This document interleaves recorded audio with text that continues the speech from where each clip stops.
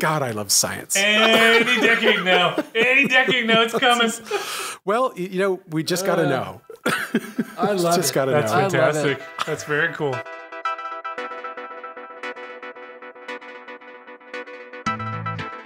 Welcome again to Free Associations from the Boston University School of Public Health, the Public Health and Medical Journal Club podcast for anyone who is as confused by the latest health study as I am by trying to assemble IKEA furniture. You guys any good at that? It's really hard, actually, because those little L wrenches, the little hexagonal things, they always spin and like fly, and sometimes they hit you in the jaw.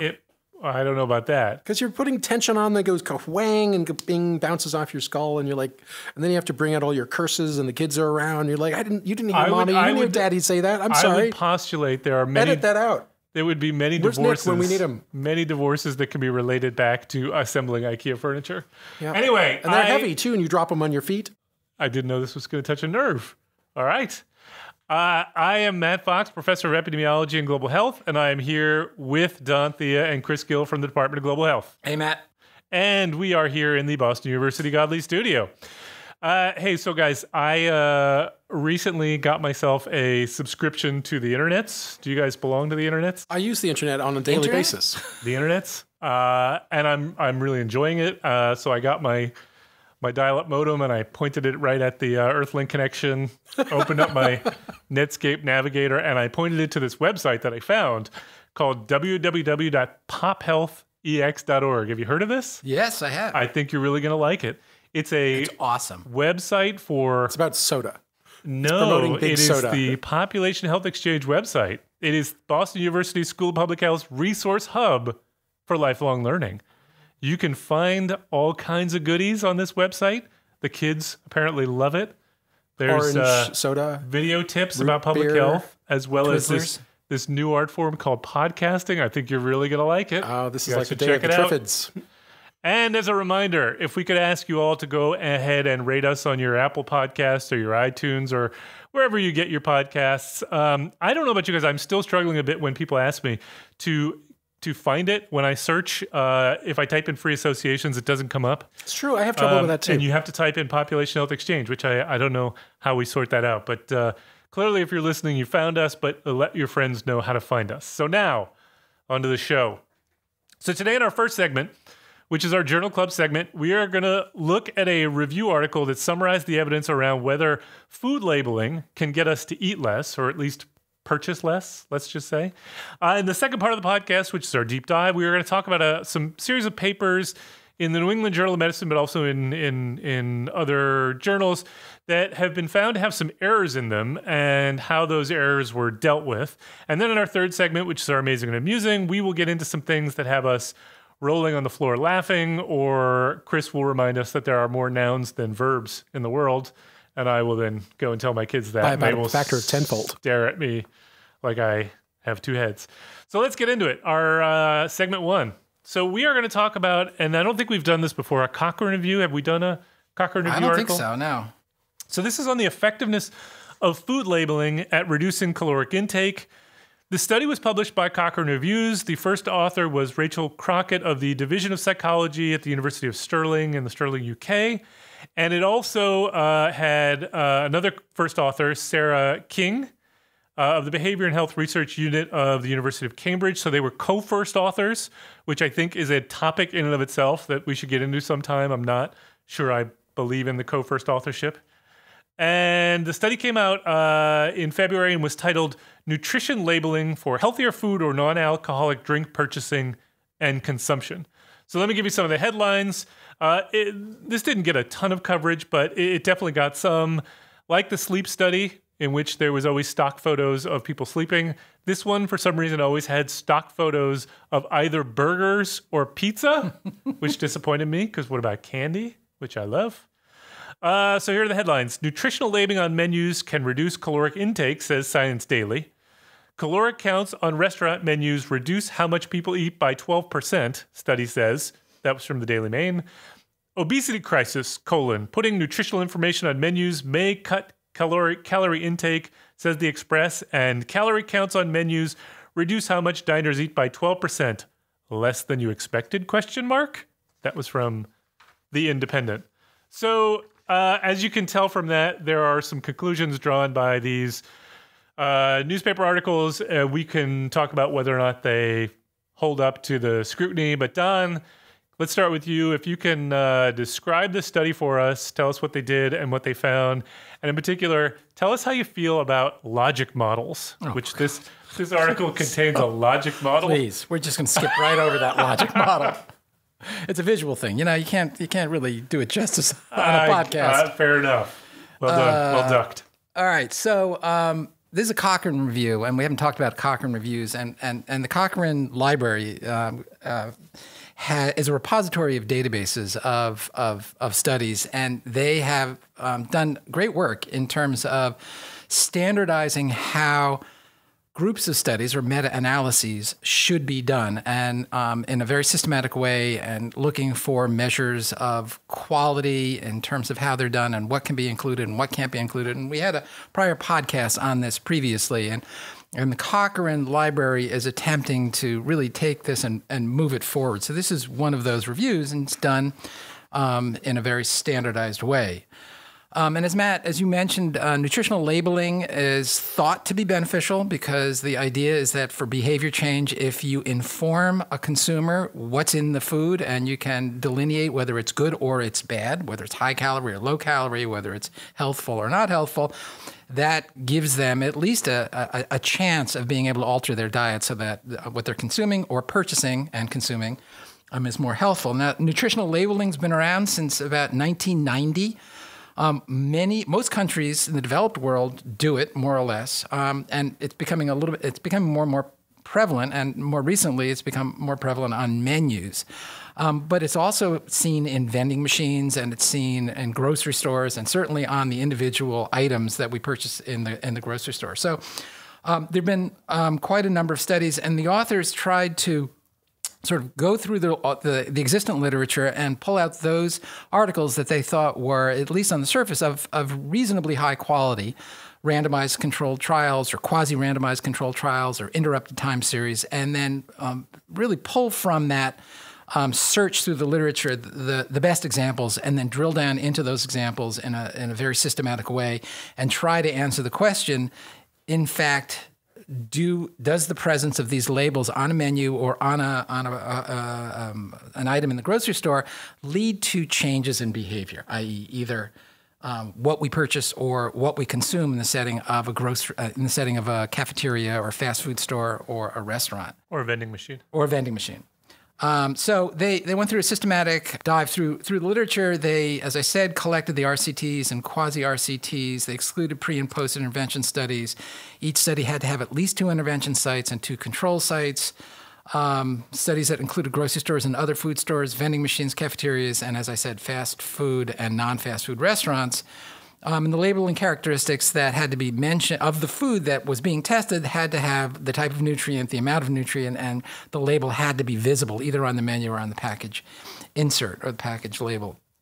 They looked for objectively measured outcomes, outcomes of food purchases, things that they could measure when people went into the grocery store, or food consumed either in a real-world restaurant setting or in what they call laboratory setting, where they would set up sort of simulations of the real world, and they'd give people food, and they would know how many calories and what the composition was beforehand, and they informed them or not of what that was, and then they would count the amount of food that was consumed by counting what was left over and then subtracting it. So those outcomes had to be objective. They also went through a formal risk of bias and graded the quality of the studies. And as an example of the kinds of questions that were asked to assess the bias in the individual studies were things like, was the allocation sequence randomly generated using an appropriate method for selection bias? Was allocation adequately concealed? Selection bias again.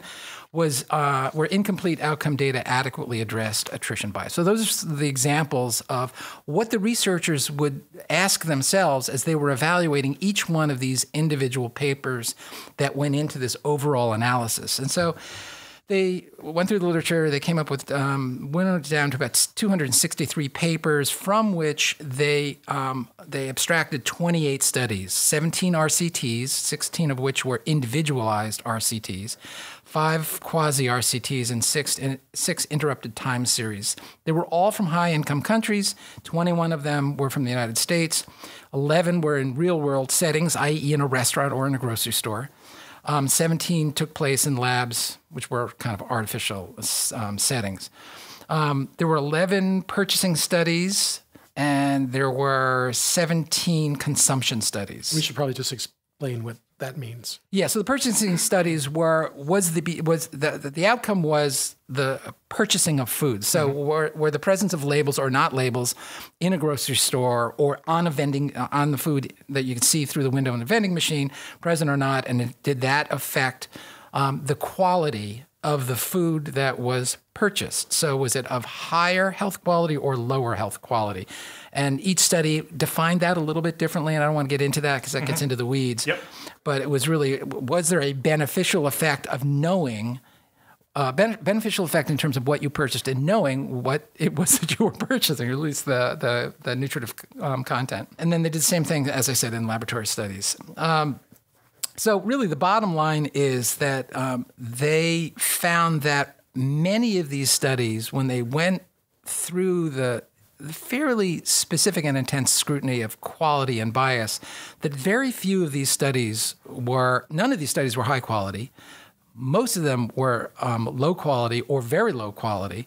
According to the Cochrane definitions. Correct. Which we can dispute, but correct. And really the only conclusion that gave them any degree of confidence was the one that was referred to in some of those articles, where nutrition labeling on restaurant menus reduced the amount of energy, i.e. calories, by 47 kilocalories in a particular meal. And that was where these numbers came from in terms of the effect on what was actually consumed. The 3 studies that all looked at that were considered to be of low quality. So the authors state that the confidence in that finding was low, but that was really the best of the bunch. Yep. When they looked at the lab studies, they didn't really find that any of the lab studies were done at a rigorous enough level to give people much of any conclusions.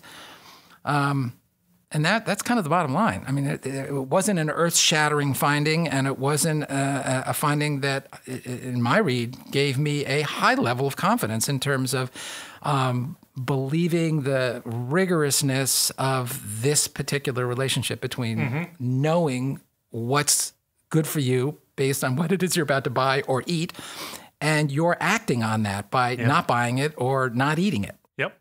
Mm-hmm. Chris, what's your take on this one? Yeah. Wow. So I'm totally with you, Don. For me, the biggest revelation was how little we know. I mean, because of the ubiquity of food labeling on everything.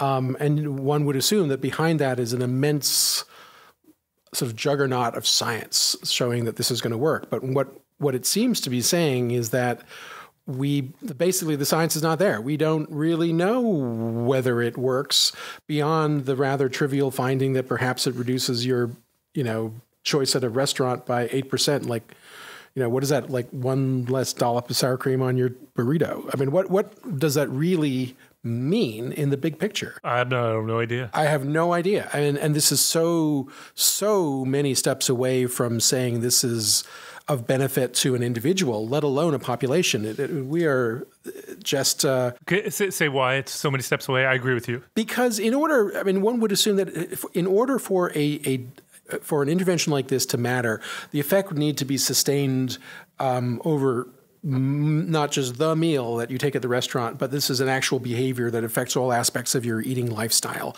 and is sustained over decades. And that is a long way away from saying you reduced your meal calories by 47 kilocalories. As if we even know that is a good thing. Is it a good thing? I mean, we don't know. I don't know the answer to I that. have no idea. What, consuming fewer kilocalories? Yeah. That is a good thing. It might be, but I mean, if we want to get really reductionist about this, we should go back and acknowledge that this concept of a calorie is a very woolly concept when it comes to health, right? I mean, the way you measure a calorie is you burn different foods and you see how much energy is released and you see how many degrees of temperature rise you get in a standardized body of water. And so you burn a peanut or you burn some sour cream or you burn a potato chip and, or a piece of fish, right? And so, but the fact that those release different amounts of energy does not tell you what your body is going to do with them, because your body is not a calorimeter. It does not just turn energy in a one-to-one fashion into heat the way it does when you're burning things. Yep. And that is just preposterous. And we know that this cannot possibly be true. So changing the calories matters less, I think, than what is the composition of the calories. And this is what we've been arguing about with all these meta-analyses this year, is that it is way more complicated than just how much you eat. It is what you eat. I agree. And even that is really complicated. So all of these things, when you sort of like say, okay, here's a food label that says this bag of potato chips provides 10% of your daily recommended allowance of fat. You're like, does that mean I can eat 10 bags of potato chips? What does that mean? I mean, yes. What does that mean? I assume. I mean, I'm bummed that that I'm only eating 10% of my daily allowance of potato chips. I should obviously be eating more. I mean, what is the average consumer to do? On the one hand, you could say, yes, knowledge is good. People are making informed choices. They have data. They can make decisions based on this data. On the other hand, it assumes that we actually know what to do with those data. And the more we have studied these dietary studies, the less convinced I am that we really know what is the right answer, what we should be recommending. So is this information that allows people to feel like they're making informed choices, but in fact, we're not really making informed choices because we have no idea what the right answer is anyway. Mm-hmm. It is so baffling to me how we are where we are. So before I get into my take, can I just ask you both, do you consider this to be essentially a null finding, or is it no finding? And I think it's more of a no finding rather than a null. Why do you say that? Well, because I think what they're saying is most of these studies were just of such poor quality. And we started with their take. 240 studies or study that they started with, and they got it down to 22 or 28 trials. So one wonders what happened to the other 28 studies, 17 RCTs. What happened to the other 200? Were they just of so little quality? No, they didn't meet the inclusion criteria. Okay. They didn't have the outcome or weren't RCTs. But most of these yielded results that were, according to the Cochrane reviewers, almost uninterpretable. Yeah, so this is part of why I wanted to talk about this is I don't agree with the Cochrane's approach to assessing bias. The bar is too high? What's that? You're saying the bar is too high? The bar is incredibly high. And I think, maybe when we talk about drug trials, maybe we want to set the bar really high. Maybe we want to say we're going to have an incredibly high threshold before we say something is good because the consequences are potentially really good or bad, I suppose. Could be either. Whereas with certain things, so we've done a lot of reviews of studies that look at interventions to reduce dropout from HIV care. And we constantly get the pushback of you need to use the Cochrane approach to assessing the bias in the studies. Well, by the Cochrane's assessment, every single study becomes very bad because there aren't a lot of nobody's doing a lot of randomized trials of these things. All we have is observational studies. So you start off in the second lowest rung out of the four categories, and you can only, or maybe start at the bottom and you can move up one. I don't remember exactly. And I'm just not sure for things like this, for which the risk is probably really low, that we want to think of. I mean, I know that risk and bias are two separate things, but that we want to set the bar so high when it comes to what we'll accept as good quality evidence. I'm not saying that it necessarily, becomes good evidence just because what we're studying might be lower risk, but I am saying that if it's an RCT, okay, it wasn't fully blinded because it's really damn hard to blind someone as to whether or not they saw a menu with calorie information. these are all going to sort of fall down the rung, and I'm not sure that makes them poor quality. Or what their preconceived notions were, before they sat down at the table, knowing that a cheeseburger is necessarily something that's really bad and a salad is not quite as bad. But in addition to that, I hear what you're saying, Matt, and I don't necessarily. I mean, I don't necessarily disagree. I think it's good to have standards of quality, and it's good to measure against those standards of quality. But I think that my main takeaway was that essentially all 28 studies, except for the ones that reported this difference in kilocalorie intake, were inconclusive. So in addition to being low quality, inconclusive or null, or are you saying? Well, I guess I didn't dive into each one individually, so I can't say each one individually. But I guess my overall thought was that they were null. No, I mean, I think more or less. I mean, there's some variation around that when they meta-analyze it. They come to maybe there's a small amount, small effect. But to me, that's a finding. That's an important finding. If we truly believe there's little going on here, that's important because we put a lot of effort and energy and value into these things. And in fact, it may be that they're not actually doing what we intend them to do. To me, that's not that's a negative finding. An important negative finding. Yeah. I mean, it would essentially tell us if we believe that. Throw out the labels. Yeah, or that we need to try something new because this isn't getting... I mean, there's clearly no harm, and therefore you don't have to throw it out, but we shouldn't be looking to this as our way of trying to get people to reduce their caloric intake. But let me tell you guys, because I know you guys are both skeptical on this one. The reason why I like this is that it seems to me that what we have struggled with on this podcast for so long with all of these studies of diet is that all of these dietary studies, or most of them, at least all the ones we looked at, look at a particular nutrient or a particular factor in terms of diet and try to get at, is this good or is this bad? As if it's a yes or no question and it's a one-off thing. And that is so incredibly hard to study, both because it's a longitudinal lifetime intervention, and the behavior is by definition going to vary. No one's going to eat carbs all the time, every day, but because behaviors are so difficult to disentangle, because you eat carbs, you also consume alcohol, or you consume alcohol, you also smoke. Whatever it is, these things go together, and disentangling them is a nightmare. And I'm not sure that and it's not that we don't want to know the answer to those questions. We do, but it's so hard to do that it seems to me as public health professionals, when you put that hat on, that we are better off thinking about not which nutrient is it or which particular aspect of the diet is, so much as the real question should be is, what do we do about it? If we think that there is some goal we want people to get towards in terms of their eating, what are the interventions that are going to get us there? And those are the questions that theoretically can be answered.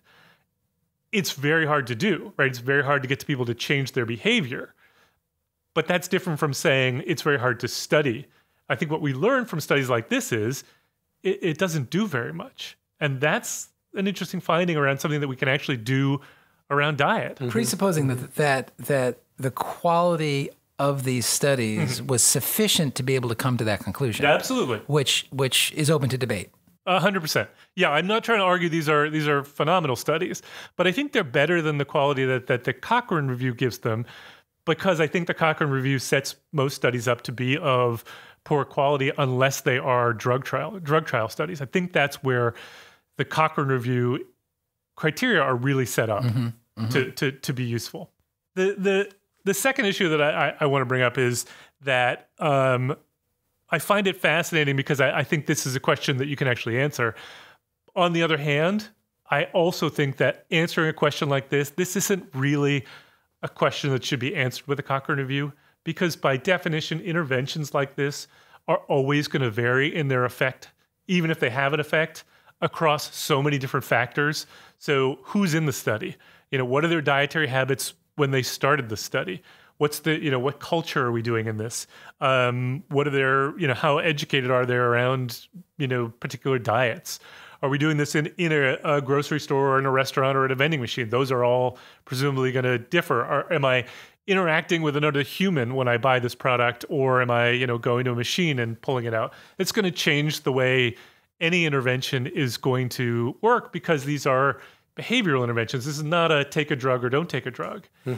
And so I'm not sure that we would ever think that there would be such thing as the effect of food labeling. So these nutritional studies are a real conundrum. They're really difficult. It's really hard to come to even think about how you would set up a really high quality nutritional study. I think you can pick firm outcomes. I don't think that's as much of a problem, but it's really looking at what is the intervention, and how long do we measure it, and how do we do it in the context of the human variability of food intake, and even in the acute, like this restaurant study where the net effect was to reduce the total caloric intake by about 50 kilocalories out of a 600 kilocalorie meal. So what did they do instead? Did you go from a Caesar salad with 600 kilograms with lots of anchovies and olive oil and nuts on it to 550 kilocalories of cotton candy? Ice cream. What did you eat instead? Yeah. I mean, it is a... Or did you save those calories and then go out afterwards for ice cream? Which is what I would have done. Hot fudge on your Ben & Jerry's. I mean, exactly. What are we really looking at? Well, in addition to which, we don't know, are there any... this seems to be the kind of thing where the effects could be transitory, even if there are effects that you're sort of, okay, it's new and it's interesting. Okay, I'm going to change my behavior. But actually, after a while, you know what? I actually really want I'm still hungry. The extra dollop of sour cream on my burrito, as you say. Burrito grande. A burrito grande. Can I ask you a question? Did it bother you that so many of these studies were done in university students and staff? Because they're hungry. We'll work for food. They will always eat. Food study. I just wonder, how generalized was free pizza afterwards. That's how we get our students to come to class. It absolutely is. Beer for the seniors. Okay, so let me just end this then. Well, I'm going to end with two things, but let me end with... So do you buy the conclusion then? Because what they say was, findings from a small body of low-quality evidence suggested that nutritional labeling comprising energy information on menus may reduce energy purchases in restaurants. Accordingly, and in the absence of observed harms, we tentatively suggest, there's a lot of qualifiers in here, that nutritional labeling on menus in restaurants could be used as part of a wider measure to tackle obesity. Is that justified? I don't even know. I don't buy it, and I'm not going to consume it. Yeah, I don't know. I'm not sure it is. I thought it was a well-run, well-conducted meta-analysis. I thought it was done well. I thought the review was done well. I thought they followed their, everything. But I did not agree with the conclusion. Okay, let me end. I thought maybe if we had read the 100-page appendix, it would have become completely clear. Don was not pleased with the length of the study, let's just say. Well, it was 138 pages, but most of it was the appendix details. Let's just admit that Cochrane reviews tend to be lengthy, chatty. Okay. Okay. So here's the thing that I want to use as our transition to segment 2, which is there were 3 studies in this meta-analysis, in this systematic review, by first author Brian Wansinks. Who? Brian Wansinks, I think is how you pronounce his name. Huh. Have you heard this name? No. Okay. So again, only because I follow the psychology literature on Twitter, I am aware of this name because starting in January or so of 2017, so this came out in the middle of 2017. Starting in January of 2017, there were a group of researchers, Jordan Anaya, Nick Brown, James Heathers, who's here at Northeastern, Tim Vanderzee, who started to have some concerns about his research. So he was a professor at Cornell, has this food lab in which he was getting all these really interesting findings about behavior around food consumption. And they started to notice some things that looked funny. They looked at 4 or 5 papers and found the conclusions were not supported by the data. They found a total of 150 questionable numbers within his papers, impossible values, incorrect p-values, and things like that. These are papers that were reported in the Cochrane Review? No. This is different. Papers by one of the authors. As far as I can tell, these papers didn't actually end up in this review, but it's the same author, which makes me question what's going on. They wrote to him, couldn't get access to the data. In response, there was a lengthy review of his work. I'm reading now from the Wikipedia page. As of March of 2018, 7 papers had been retracted, 15 corrections had been issued. There was somehow, I don't totally understand how they got access to emails, in which they were discussing ways to essentially, I don't want to say cook the data, but cook the analysis to get interesting findings. Really sort of questionable research practices, including, and this is the one I found most fascinating of all, a retraction of a paper that they then fixed, republished, and then had to retract, which I never heard of that happening before. Really? Wow. Yeah. Wow. Anyway, my point is here, in our segment 2, we wanted to talk about a scenario that came up in which there was a researcher who came up with a statistical technique to sort of probe the findings of randomization in randomized trials to look for findings that seemed odd in terms of the randomization, that were different from what you would expect based on what we see in populations, which led to identification of a series of randomized trials that may have had problems, much like the Wansink set of articles. Chris, I'm going to hand it over to you at this point. If you can sort of describe to us the scenario and what happened, and then we can get into what we think should be done about this. Sure. So this was the study in question was a paper published in 2013, and the lead author was R. Estruc, and this was a dietary study that was done in Spain, testing the impact of the Mediterranean diet on cardiovascular outcomes and mortality. And this was a very large study of around just shy of 8,000 individuals who were randomized equally to one of 2 permutations of the Mediterranean diet, one which was enriched with olive oil, for which they received donations of olive oil so they could have all the olive oil that the diet required, or a Mediterranean diet that was enriched with nuts, and they were given lots of nuts so they could have as much nuts as they needed to have in their diet, or a control diet, which was where they just received advice to reduce the amount of fat in their diet. And the study was published in 2013 and showed about a 40-50% reduction in cardiovascular events. And so this was quite a big deal and seemed to be very strong evidence for the Mediterranean diet. Now, this then got flagged by Carlisle's analysis because... Yeah, and I should say, so John Carlisle came up with this methodology to look for these non-random, what looked like non-random patterns in randomization sequences or the baseline tables in randomized trials. And he ran this across a whole bunch of randomized trials in high-impact journals and identified, I can't remember how many, but a certain number that sort of met a very high bar for potentially being non-random. This was one of them. This was one of the studies that got flagged. Right. And so it eventually led to an internal audit, and they realized that Carlisle was correct, that they had being the authors realized? They, the authors, yes, that Carlisle was correct and that they had made some mistakes. This was not with nefarious intent, but it appeared that at one of the research sites, of which there were many research sites, that the local investigator who was enrolling the patients was not actually randomizing individually, but rather if there was a husband and wife pair living in the same house, he would assign them to the same diet, reasoning that it would be very difficult for them to have different diets since they're husband and wife and they're sharing all their meals. And so that is obviously not random because what the one individual gets, the other one individual gets, okay? And then similarly, there was another research site where they randomized at the level of villages, I believe it was. And so everyone in the village would get the same diet. And so both of these would be not quite random.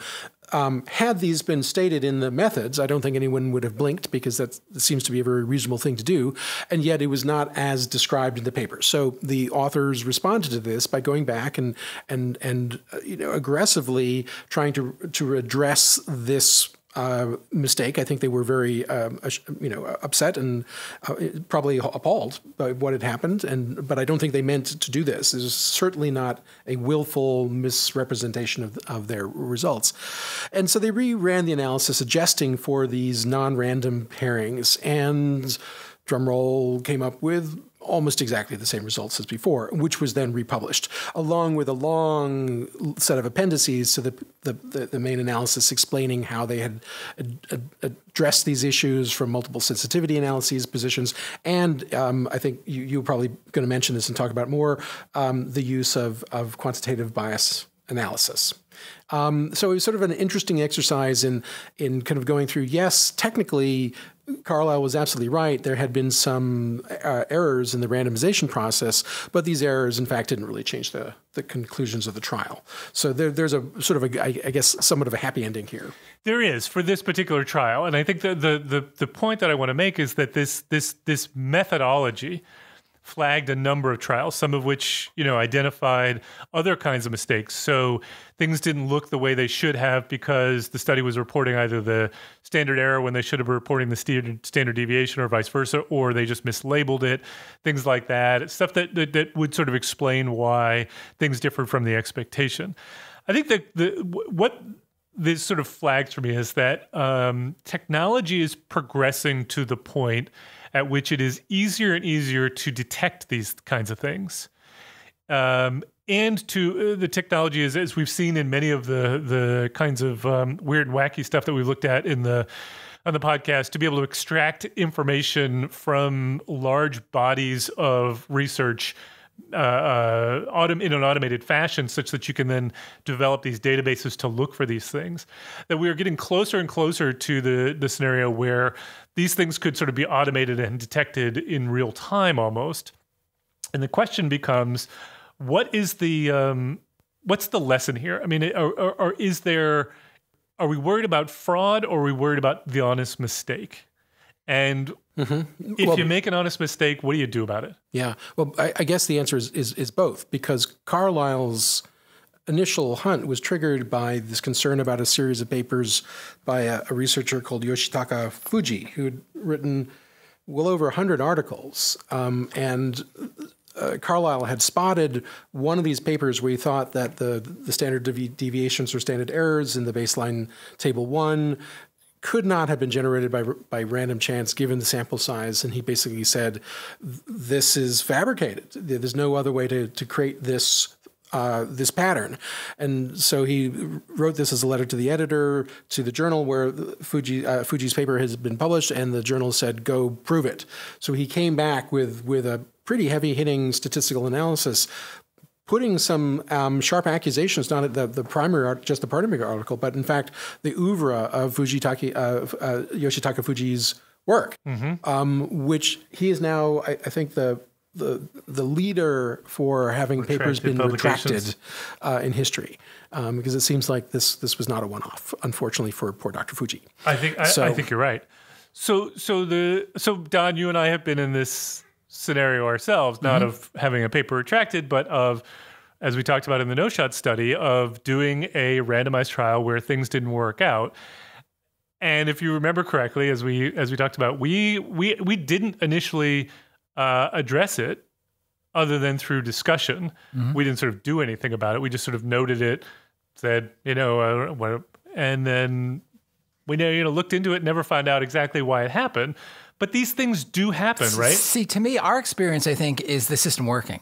And this experience, the system was not working. And I think that part of why... You say that because it was picked up? Because it was picked up, because the paper, which was published in The Lancet, had 5 reviewers, one of which was a statistical reviewer. And I find that is less and less common. I don't know what your experience as an editor is, but I think that, I think that there's fraud, which hopefully is minimal, but I think that there's sloppiness. Yep. There's also lack of adequate statistical oversight so that reviewers can catch honest mistakes or honest inattention to detail. Not that was the situation in our case, but there was a finding that we tried to explain away that needed a quantitative bias analysis, which is what you did, which satisfied the statistical reviewer and made him and all of the reviewers realize that even though there were flaws, even though there were warts in terms of randomization for our study, when you did all the sensitivity analysis, we were able to convince reviewers that it didn't matter, that our findings were still robust to those inconsistencies. So does it change your view of the Mediterranean diet study that it had this flaw that's now been fixed, but it could only be fixed in the sense of analytically, not in terms of the design? Well, it's funny you should ask, because it's to my mind the biggest my biggest question mark about the Mediterranean diet study was really what's going on with the controls. In theory, the control diet should be neutral, but what if the control diet is actually harmful? Like, they're saying, eat low fat. So does that mean eat more potato chips? So what exactly did they do? Go to the potato chips. Well, don't I you? love potato chips. Who doesn't? Doritos a lot of are fat. very fine. They're all fat almost. Well, maybe we should go with fat-free. Those are delicious. Fat-free potato chips Fat-free potatoes are a waste of time. So good. It's That's like a crime against non-alcoholic nature. beer. It's up there. It's like cardboard. It's like eating salted it's cardboard. Really tasty. Yeah, we're all into them. But I think that's the question. So the two permutations of the Mediterranean diet performed about equally. In their revised and original results, but really, is this because the Mediterranean diet was helping them, reducing risk, or because the control diet was increasing risk? You do wonder, like, what did we actually learn here from this? You're saying you'd want a control group that was just nothing. I guess so. Leave them to their own devices, because a couple episodes ago we did a meta-analysis looking at changing diets based on total fat versus carbs. And there was the high protein, high carb, high fat diet. And I think everyone is assuming that the high fat diet would like turn out to be associated with increased mortality, but it was exactly the opposite. And so could they have done the same thing here, assuming that high fat is bad, and in fact maybe high fat is Well, that's essentially the Atkins diet. Right. That's right. Which has actually stood up. Which gets back to our repeating refrain, is that it is really hard to know what's the right thing to do. Kind of. Really? Yeah. Bacon. This is the bacon diet? Yeah, it's a bacon diet. Bacon with donuts? Yeah.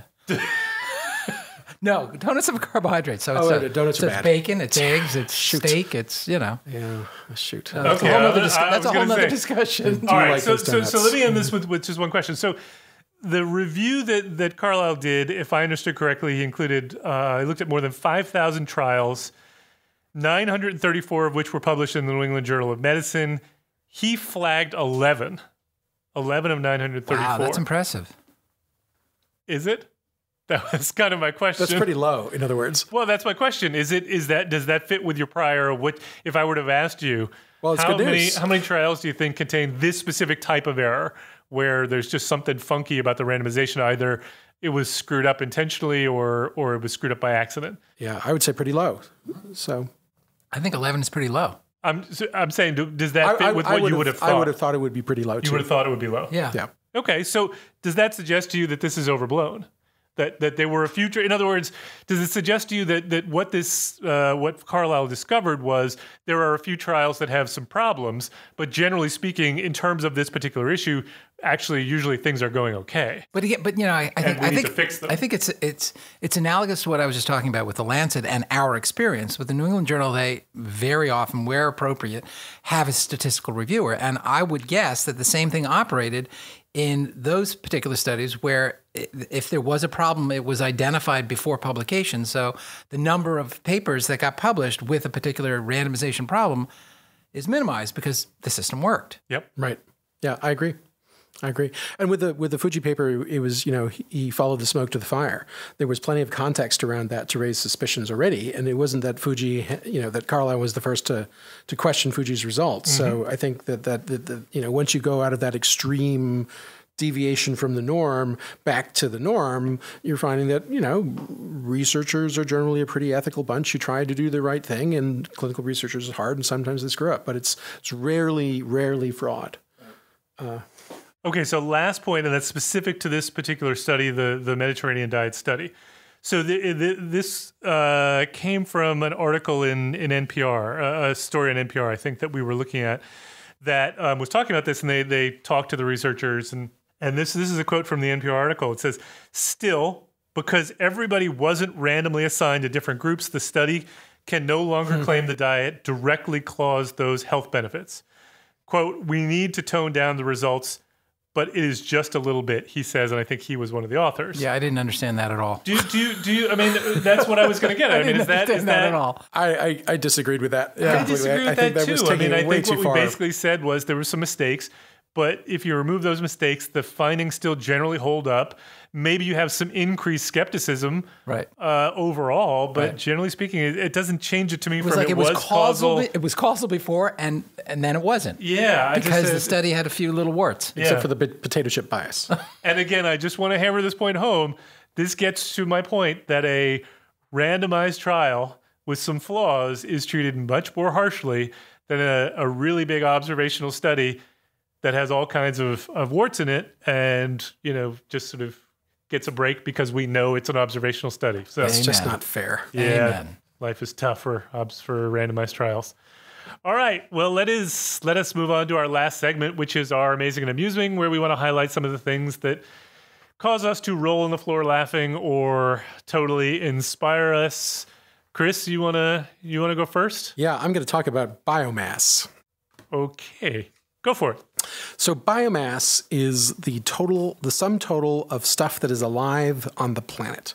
The sum total of all. Okay. So and we're not talking about the numbers of organisms. We're talking about gigatons of carbon that has been incorporated into life forms. Gigatons. Live life forms or dead life? Like leaves forms on the ground are included? Live life forms. Like a tree would have a lot of living life carbon in it, right? Living life forms. So what they're trying to do is this paper, which is, hold on, let me give you the name. How much aliveness is there in the universe? It's called the Biomass Distribution on Earth, the Biomass Distribution on Earth by Yinon Bar-On, Rob Phillips, and Ron Milo, published in the Proceedings of the National Academies very recently.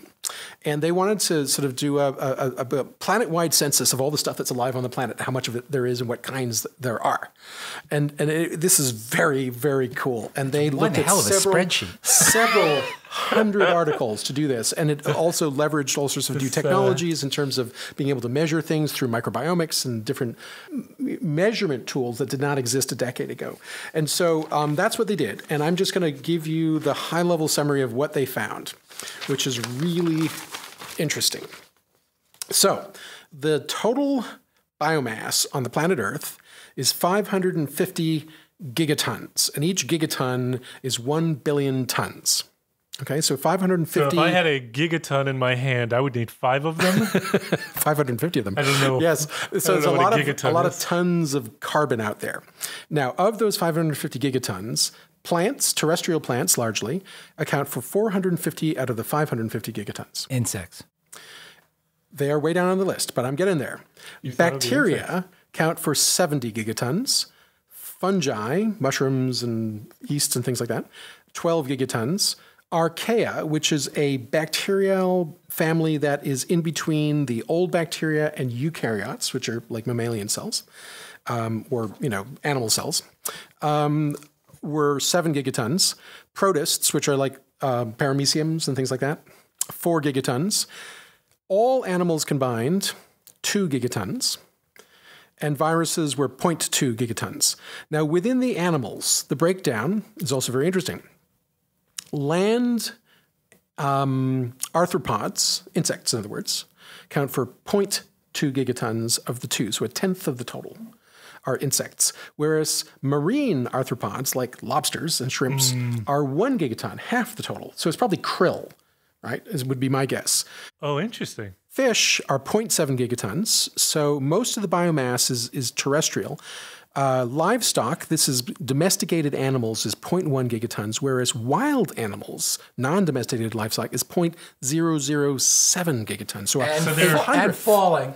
So most of the animal biomass is cows and pigs and chickens. Oh, that doesn't surprise me. It's interesting.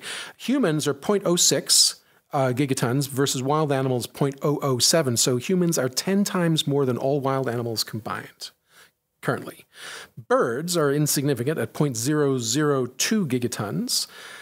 this is where the numbers get big again, relatively speaking. Annelids, which are earthworms and related species, 0.2 gigatons. Mollusks, which is like clams and lobsters and clams and scallops and squids and octopuses. The delicious ones. 0.2 gigatons. Cnidarians, which are jellyfish and corals, 0.1 gigatons. And nematodes, which are non-segmented worms, are 0.02 gigatons.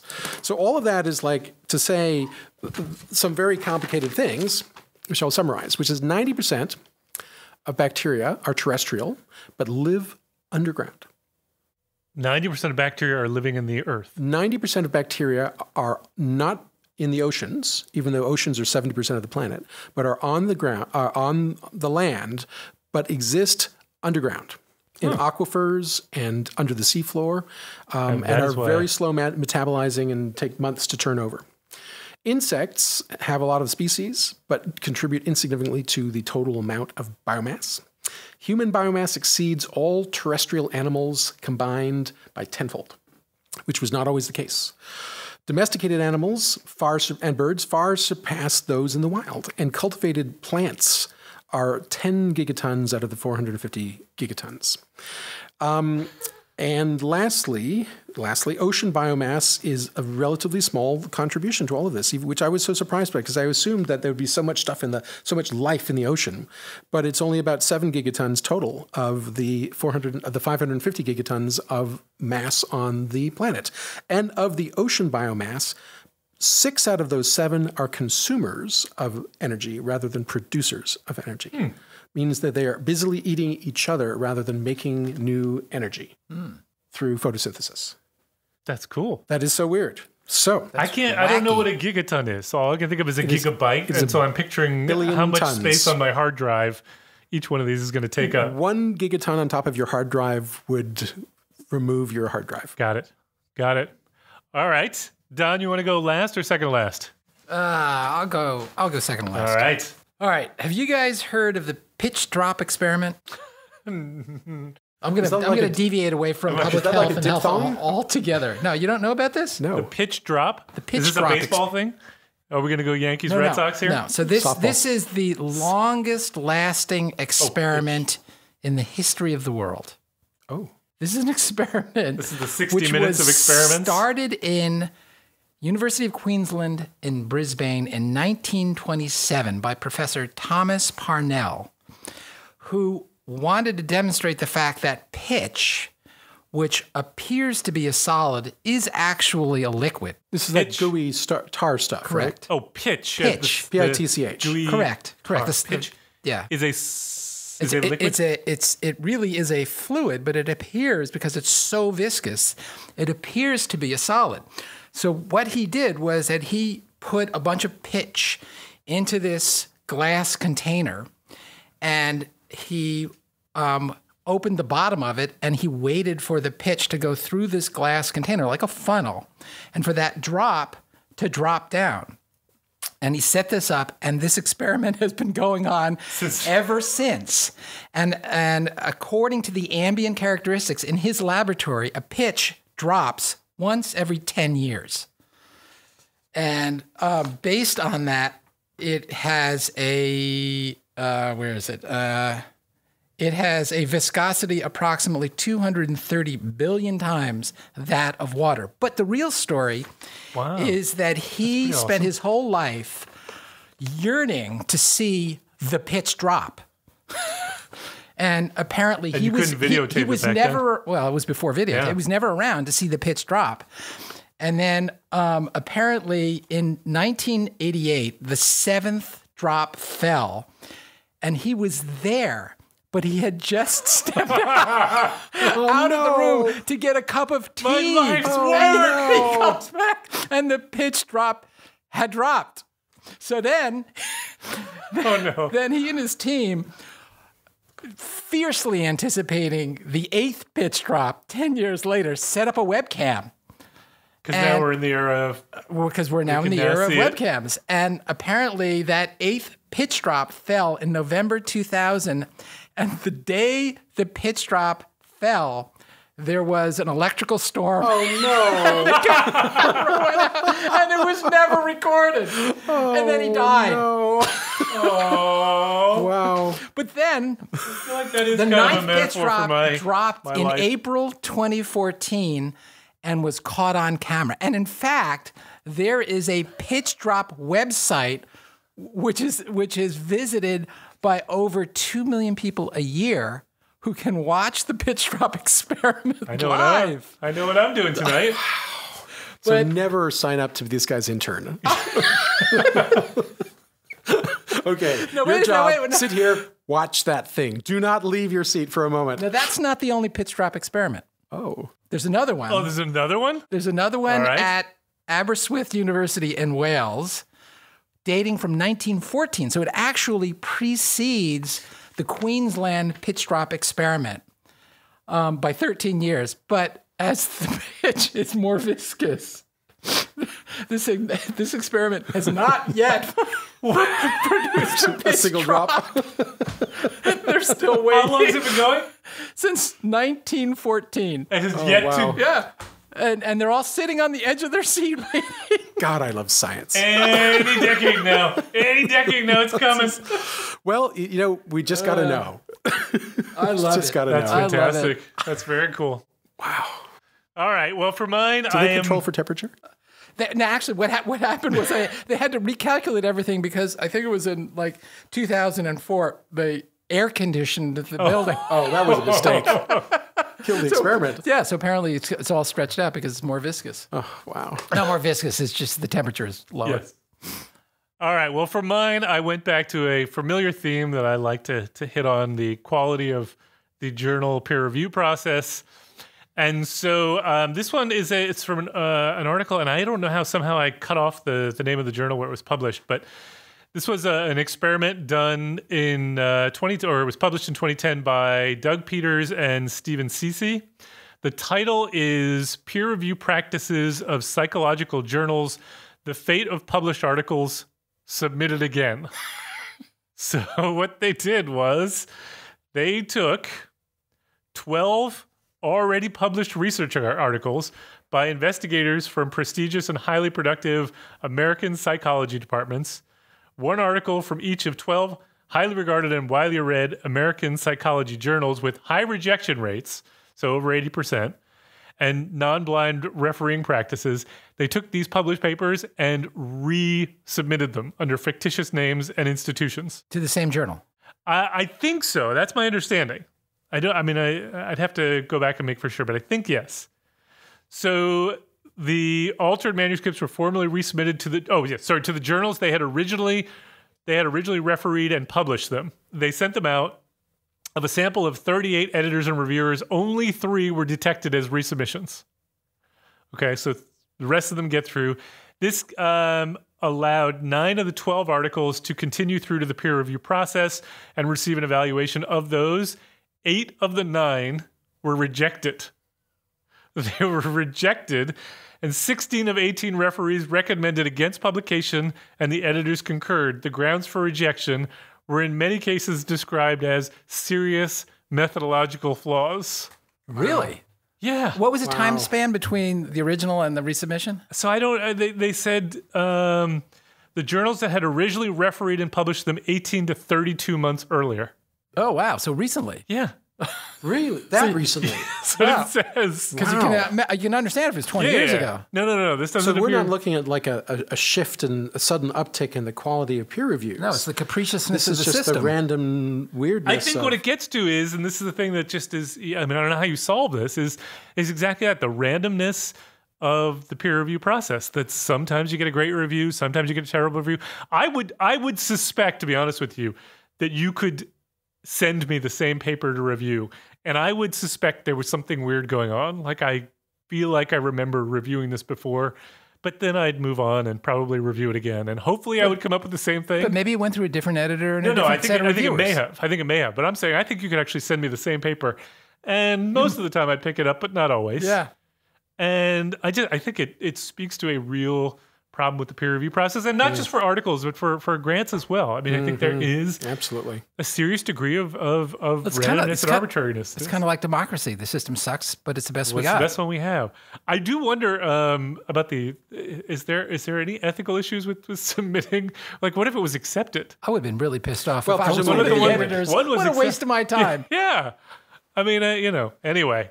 So I just thought it was an interesting take. Anyway, that one goes back to 2010. It was circulating on Twitter, which is where I saw it again. So that is the end of our program. If you've got any feedback on this or any other episodes, or you want to suggest a study or a topic for us to take on, you can tweet us at @PopHealthyX, or you can tweet me at @ProfMattFox, or Chris at id.gill, or Don at dtheo1, or you can find us on the Population Health Exchange website at www.pophealthyx.org. We would like to thank Leslie Talalian, Director of Lifelong Learning at BU School of Public Health, for supporting the podcast, and Nick Guler for sound and editing. Thanks for joining us. We hope you enjoyed it, and we hope you download our next episode.